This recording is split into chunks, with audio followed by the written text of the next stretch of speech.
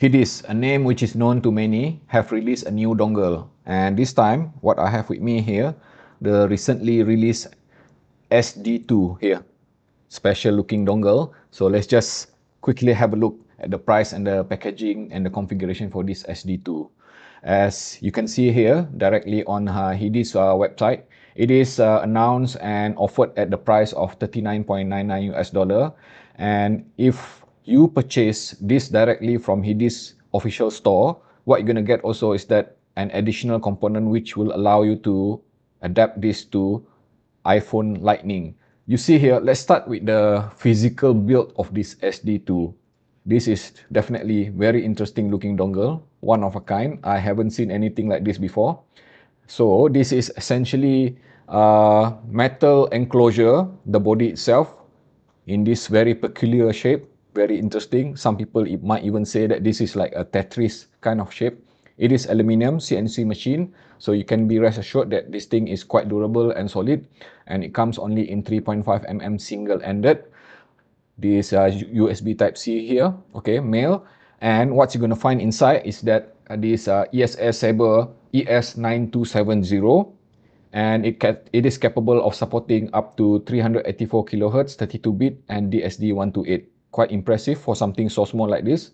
Ultra compact dongle, and the power is pretty much quite moderate at 70 milliwatt of power per channel at 32 ohm with a very good signal to noise ratio as well, which is at 118 dB. Among the many dongles that you have seen there, for example, like something like this, FC6 or DC04 Pro, or any dongle which is usually bigger than this, 99% of them does not have microphone support. But the good thing is that this SD2 have microphone support.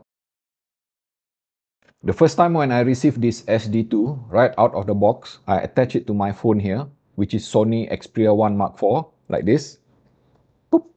Very easy, simple, no cable at all, okay, no hassle. I decided to use my, as usual, this Kinera Idun Golden. And the reason that I choose to use this first and foremost, because I need to understand what sort of sound presentation does this SD2 offer. Okay, this thing is transparent, neutral, and uncolored. And true enough, what I'm hearing, what I have heard, as you can see here, let me just share you this, right, is something which I would consider as balanced and neutral tune DAC amp. Okay, so what I'm trying to say is that there's no hint of coloration or boosting or reduction of sound frequency. The dynamic expression itself, all right, everything sounded transparent and neutral to me, especially even when connected to this Sennheiser HD600 here, which is another of my neutral reference. So I can be rest assured that whatever that I'm hearing is truthful to the intended, sound from the source all the way to the listening device. But when we talk about synergy, okay, perhaps I would just go straight forward that the best sort of output or combination of sound which I'm hearing from this SD2 is from another Hidizs product itself, which is Hidizs MP145 magnetic planar here, all right, and also this Final Audio A5000.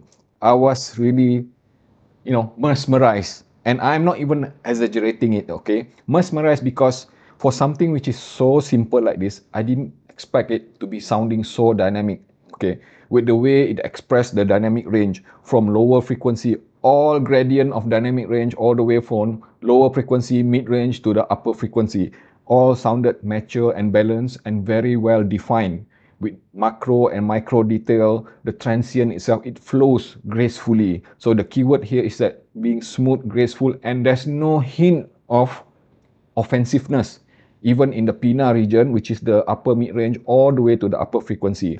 When I switch to my reference here, which is Shure KSE 1500, it gets even better, because this KSE 1500 is the most resolving IEM to ever exist in this world, at least from my perspective, okay? And it is also the very best.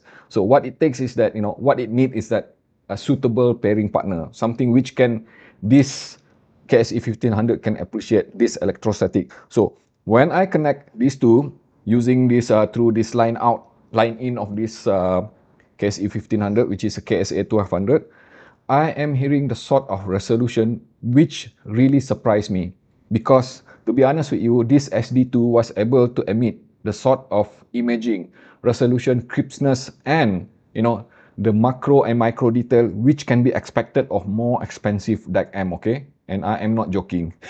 This is for real. And the same can be said for this electrostatic listening device which I have here, which is Stack SRM002. I am getting pretty much similar result, albeit being a bit more musical and less analytical, but it is exceedingly pleasant and smooth. With what I have mentioned just now, it just simply indicates that this SD2 seems to be very well tuned to be flexible, highly adaptable to any kind of listening partner. So when I switch further to my most used magnetic planar here, which is this Sivga Nightingale, or even this Tanjim Zero here, okay, I am getting something which I would consider as very immersive sounding. So this SD2 was able to project, right, the kind of output which is needed by this Sivga Nightingale to obtain the sort of balance which I would consider as being properly defined between musical and being analytical. So I'm getting quite a bit of, let's say, airy sort of presentation with the way the dynamic transient are being presented, never offensive. At the same time, I'm getting macro and micro detail, and yet the immersive musical element is very strong. Power-wise, I would say that this SD2 is fairly good, okay? And I say fairly good because when I attach it with my Sennheiser HD 600 here, 300 ohm, and also this magnetic planar of Hi-Fi-Man Sundara, okay? I need to crank the volume on my phone here all the way to 95 out of 100 on certain song. So which means that despite being able to achieve a proper listening loudness, the headroom is pretty much at around just probably like 15% left or 20% at best. So I was hovering between 80 to 95% depending on which song, and that is based on my sensitivity to loudness, okay? So it could be totally unusable to some people who would require higher volume. I can imagine that, if you are familiar with, very powerful type of DAC amp which offer 4 VRMS, probably you would find that this SD2 will not offer that much of headroom. So as you can see there, SD2 scored pretty much very impressive, especially on the sound department there. I am giving it quite high score on the dynamic itself because that is pretty much comparable to some of the much higher price dongle. And of course, it offers very good tone and timbre balance. Sound richness is also good. Sound technicality is also good for something which is relatively simple like this. Okay, so let's talk a bit more on the comparison with the rest of the dongle, which I already mentioned here. For example, let's just compare it with the most recent Hidizs product as well, which is Hidizs S9 Pro Plus Malta. Okay, you see, the main difference between these two is that both of them are very well balanced and very well tuned. You can see that the scoring itself pretty much identical. But the main difference that I would like to clarify is that when you listen to Malta, it is obvious that when you actually observe the upper frequency, the decay of the treble, Malta would offer a bit more of air and smoothness, whereas the focus for this SD2 is pretty much more on crispness. So it would appear be less airy as compared to Malta, whereas with the rest of the sound frequency, they are pretty much identical in many ways. They are mature sounding, very well defined, very well tuned, and very well balanced. So if you compare again something like, Earphone UA100 or even Shuangling UA2 Plus, okay, I must admit that, perhaps on the sound richness, the UA2 Plus would offer one notch higher than this SD2, but they are also more expensive, okay? And they are also bigger. But then again, that differences is only evident if I were to compare them side by side. So, in manner of saying is that with less footprint, right, less real estate, this SD2 was even able to scale up to that level. I think Hidizs did an impressive job with this SD2 here.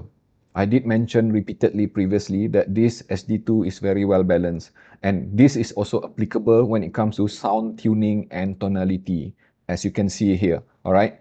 The way it presents the sound. It is somewhere right there in the middle between analog natural sound to digital hi-fi. It is not exactly warm, it is not bright, so the keyword here again is very well balanced, and it is quite comparable to the other dongle, highly respected dongle like X Duo Link 2 Balance, Jack Ellie AP10, Tanjim Space, and even Dawn Pro.